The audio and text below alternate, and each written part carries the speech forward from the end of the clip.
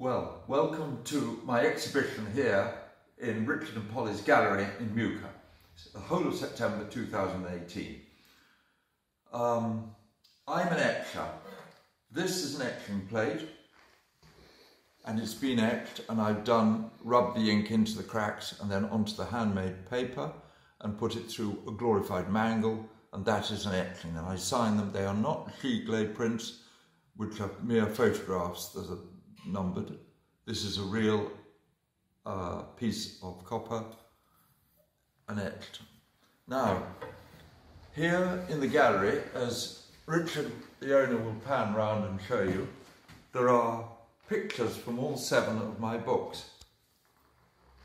Right, well, this one was the one I did after doing The Shropshire Lad, called An Elegy in Arcady, and there were 24 pictures in it, and they're engraved on perspex with an engraving tool. You know what they look like. They're like a boat as a shape, a hull, and you cut into the perspex.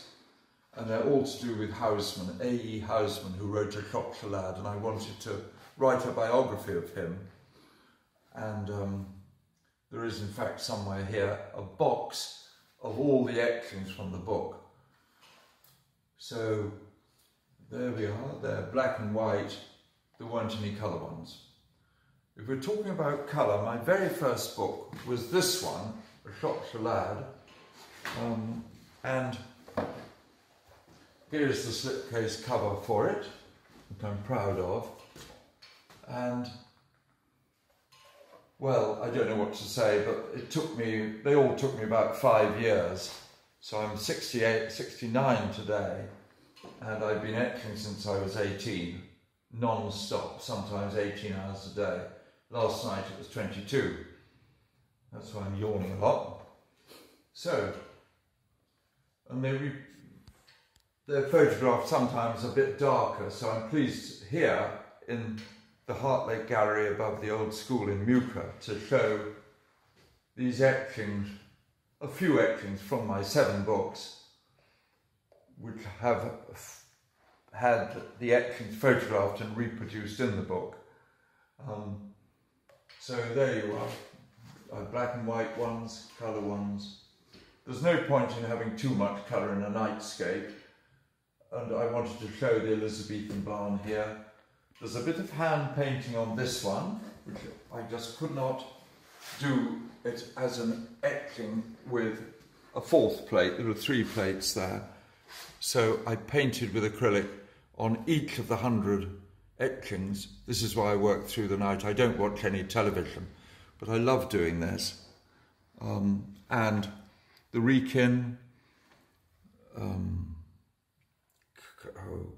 Caradoc, who was we're on the borders of, and he said Spain, of Wales and Shropshire, and Caradoc was a prince who was taken to Rome in chains.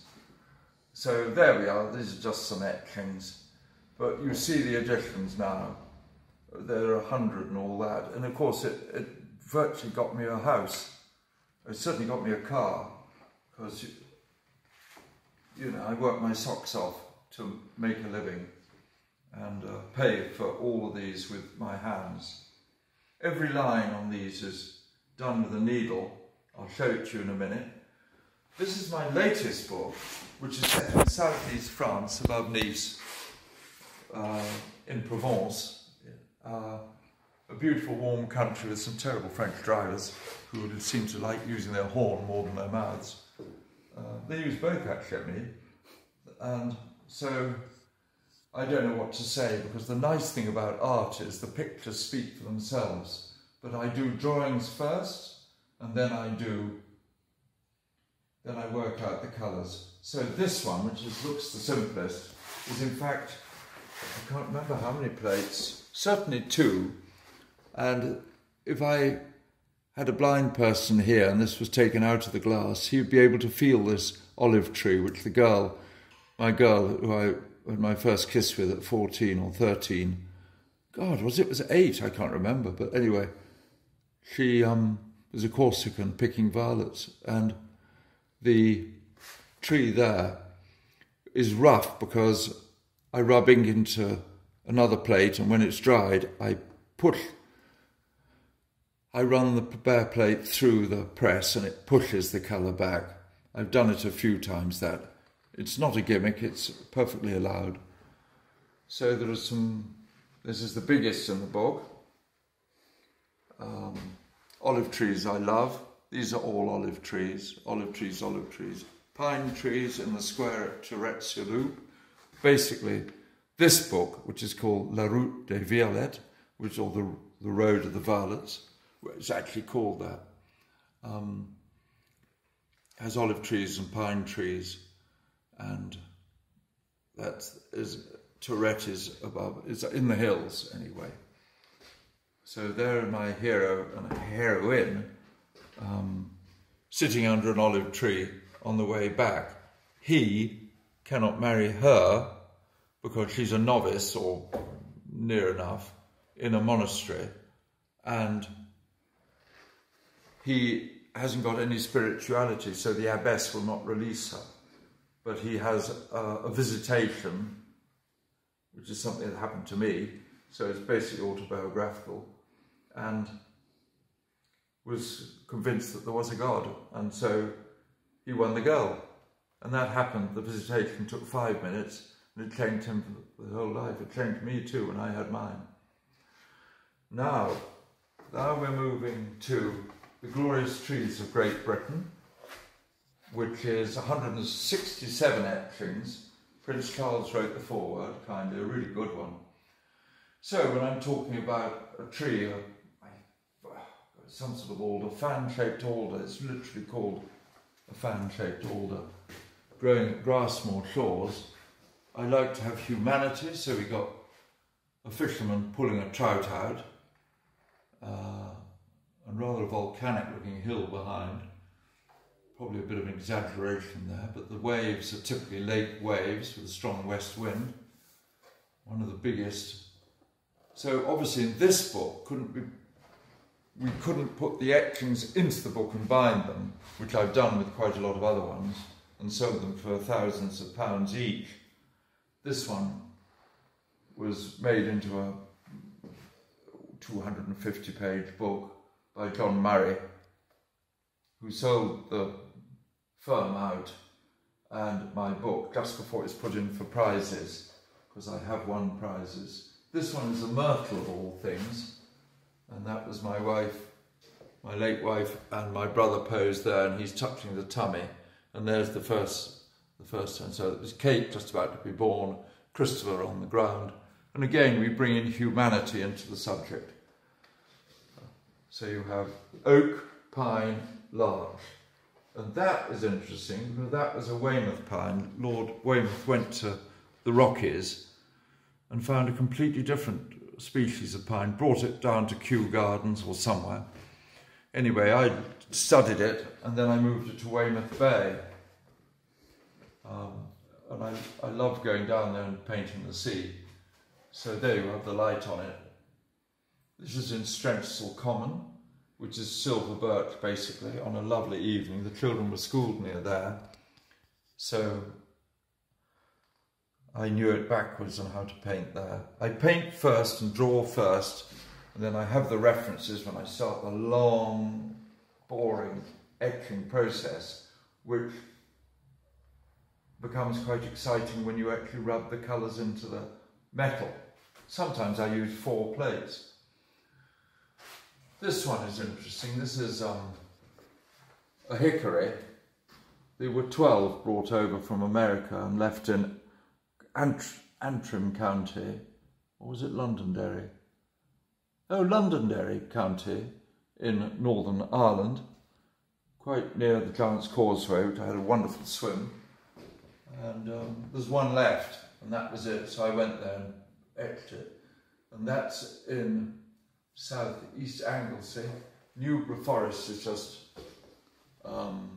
pine trees, and the ravens here, it's nothing but ravens in the wood, fly to Ireland and back every day, they say, for grub. I don't know why they like the cliffs of Ireland more than Anglesey, but there you go.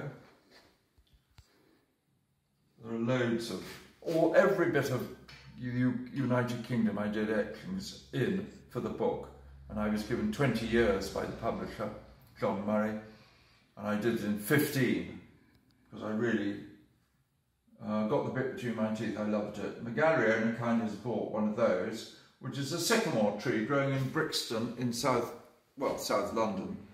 Now it's a £2 million house, but it was lovely, and there was some Jamaican descendants walking, the son and the father walking with singing songs as they went along in their white hats. Just a touch of humanity in them. It's very important, I think. So we've gone the trees, Shropshire and Provence, and then we go to our native Wensleydale. We start with farmers. I was obsessed with the farmers. 3 farmers: Arthur Metcalfe, Tot Iverson, a sheep dealer, his son's taken over, and John Tennant, all from near me, all good friends. I sculpted them as well. Anyway, I did that from the sculpture with light on it, and you put a barn behind. Then we have just Castle Bolton with an ancient hawthorn. Then we have a curious thing happened. It happened again this year when the blossom was out early and the hayfields could be cut early, so you had actually blossom out instead of waiting 3 months till July. The second week in July they used to take the hay. I could do that at the same time. Here is Pen Hill, a hill, again in Wensleydale, and you've got the Suffolk ram in the bottom right. I should use the Swaledale ram, but he wasn't about. Evening picture, and in here you've got something old-fashioned. I want to do a slightly sentimental picture of how we're in Swaledale now, so they used to use horses, 2 horses or 1 horse, to pull literally a sledge. There were no wheels, so you had a harness, and that white stuff is actually the hay, and there are 2 people in a white shirt, you know, putting the hay on the sledge, and then taking it to a barn. Can't see the barn in this picture, but it's somewhere down here. There's the gate going through, there's the lad looking, there's the beer that you always had about 5 o'clock, and very little work was done after that, a pity, but... And there you've got the Irish haymaker. There are 2 there, 1 there with a beard.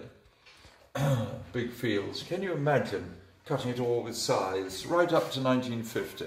Well, they cut it with scythes even after.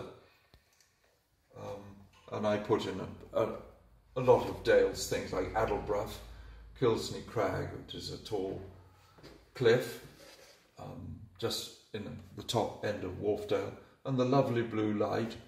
In this etching, I had to hand colour every single piece of blossom. I did it red, and then I suddenly realised that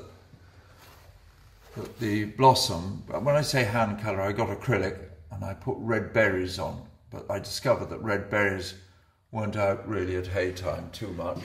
The blossom was, and it comes quickly and goes quickly, and that's what I did there. And these are martins, about 12 of them in this picture. House martins, which are very popular in the Dales. So, and this is a picture looking the other way to Pen Hill. So we've got one looking sideways on Pen Hill, and then we've got it from Leyburn end. The reason these hills are flat top like Cape Town is because simply, Cape Mountain, is simply because there was harder rock on top of soft limestone. Everything was eroded. You can't imagine, but the Eildon Hills by the Tweed was in fact huge volcanoes, twice the size, and they've just eroded, but the plug of volcanic stone is what's left. It's on the borders of Scotland, below Edinburgh, well below Edinburgh. So these are etchings, again, quite complicated. These are some of the 4 I did when I first came to the Dale to be a serious artist. You've got buttercup meadows. Now they get rid of the buttercups a lot. They don't a lot in some of the fields around Muker here. And they were jolly good for cows, the buttercups, full of goodness, but now they want rather green, very green, rich grass to feed up the stock.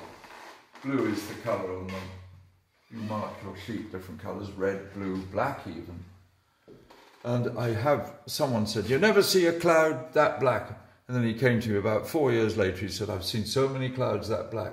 Double rainbow. Interestingly, they're red on the outside, the usual colours to violet. And you start the other way around when they've got reflected rainbow. Red right the way through to the pale. Plovers I love.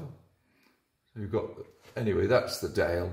That's a famous drumlin called Lady Hill, with trees on it.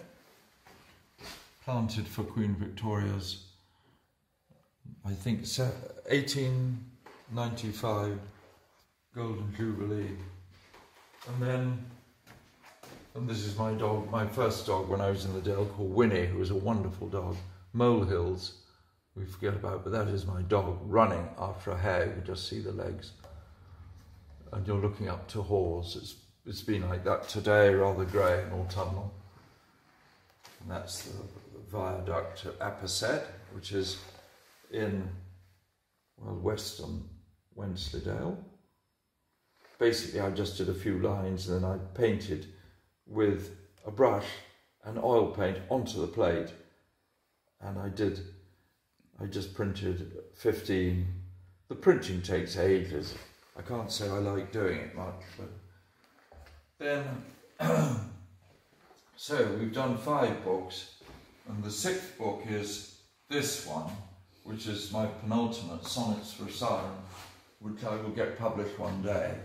The red dot means I've sold it.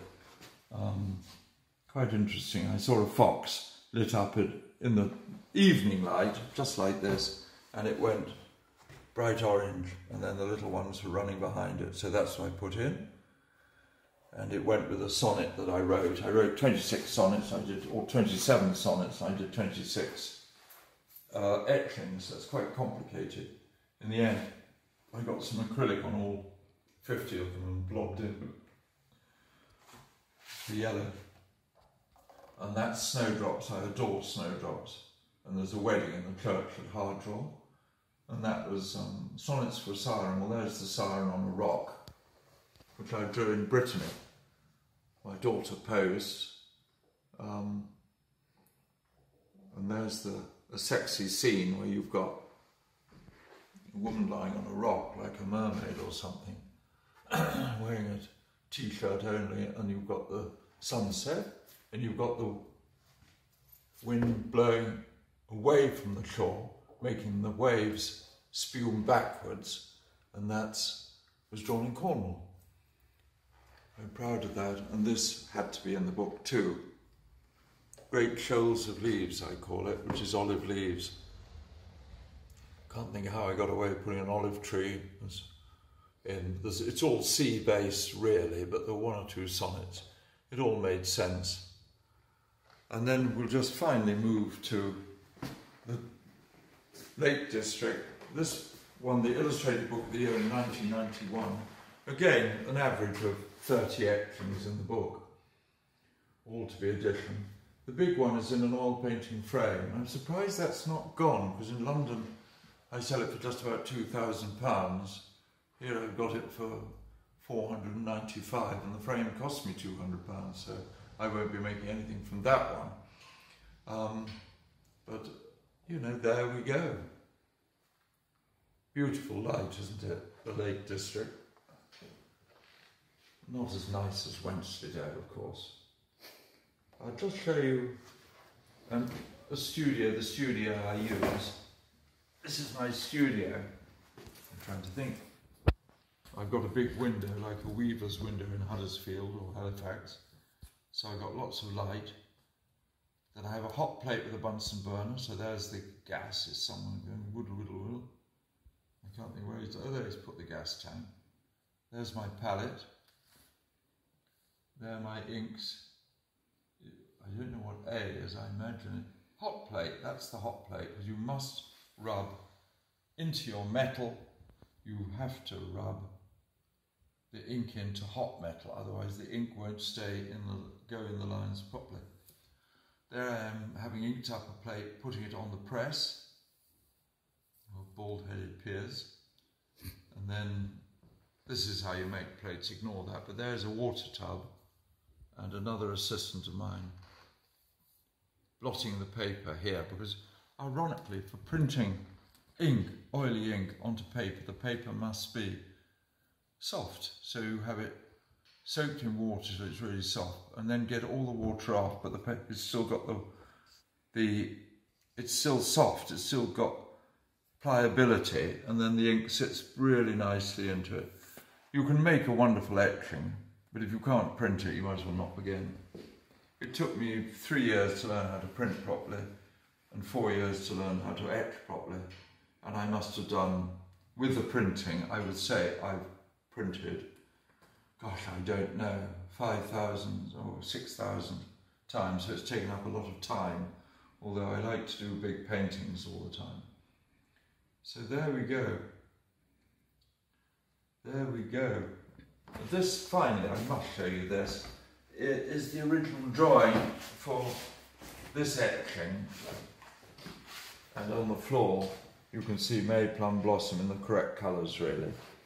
So I couldn't resist, because the gallery owner here, Richard Walls, is an imaginative photographer. I thought, I'll turn the scene into a bit more exciting, a bit of light in the valley, a bit more light there. Get on my lovely house martins and the daffodils out, and the tree, a bit more drama. And that, the original idea was just to do it normally with lots of sunlight. Piers, when I look at that picture, what I see is just a sense of movement. Good. And the landscape around here, there's movement everywhere, whether it's in the sky or whether it's the wind blowing the trees or whether it's the paths. And this particular picture has that movement. A lot of your pictures do, especially the trees, have so much movement in them. And I wonder, is that something that attracts you to the place, that sense of movement? Is it part of your style? Is it? No, I love... Look, I think there's an etching here. You can probably see it from where you are, but there's an olive tree on the right in the French scene, which has got no movement in it, just the church tower. But if you look at the other olive tree I've done with a village called Tourette-sur-Loup, oh, there you are. Here's one with the wind and a blizzard. There's the leaves are moving because there's a slight breeze at night, and there's a flipping great, what do they call it, tramontane around there, or the Mistral is also nearby, but more of the Rhone-Saône corridor around Marseille. But the tramontana from Italy comes down from the hills, and I love doing trees with the wind. Here you are, here's another wind. You know, I love movement too. You've got clouds, rain, a bit of rain, you see, and you've actually got the watering things there. And the reason we chose race as the exhibition poster was, again, the sense of movement. Good. Yes, that's right. Which I don't know how rare that is in etchings, as opposed to... Do you know, I think it is quite rare. I've never thought about it before. The photographer's got the thing now with all the fumes and the wheels spinning and out of focus and all the rest of it. But that's just a girl on a motorbike racing to meet her boyfriend with a trailer behind and a bit of fumes. And and there's a sunset, so the movement is as though, well, she's racing against the sunset and then coming back, and the road wiggles there, and that's Biot, B-I-O-T, which is a village, another church-topped village of really ancient houses, as though they've grown out of the rock it's set on. Because remember, the Turks, up to about 1850, would raid this coast all the time. So they'd be doing it a long time. Anyway, there we go. I think I interrupted. You were going to show us the... Well, going back to my plum blossom, I did this in pouring rain, this drawing initial rain. I don't think I even held an umbrella, maybe a flat hat. But I had to work out roughly what the blossom was like. And I never threw it away because my girlfriend said, it's rather nice that. So there's the actual scene as a photograph. I don't use the photograph except to confirm detail, and it brings out the redness in the blossom. My first time ever after 20 years I got loads of plums from this tree, a lovely hot summer. And there is that, yeah, that's a painting I did of the scene, a big one, and I reversed it so I could work onto the metal by copying the whole painting. You can see a line, I sometimes put some lines, and then I can get everything. It took me 2 months just to etch the plate. So with the 1,000 etchings I've done, you can see how hard I work and have to work.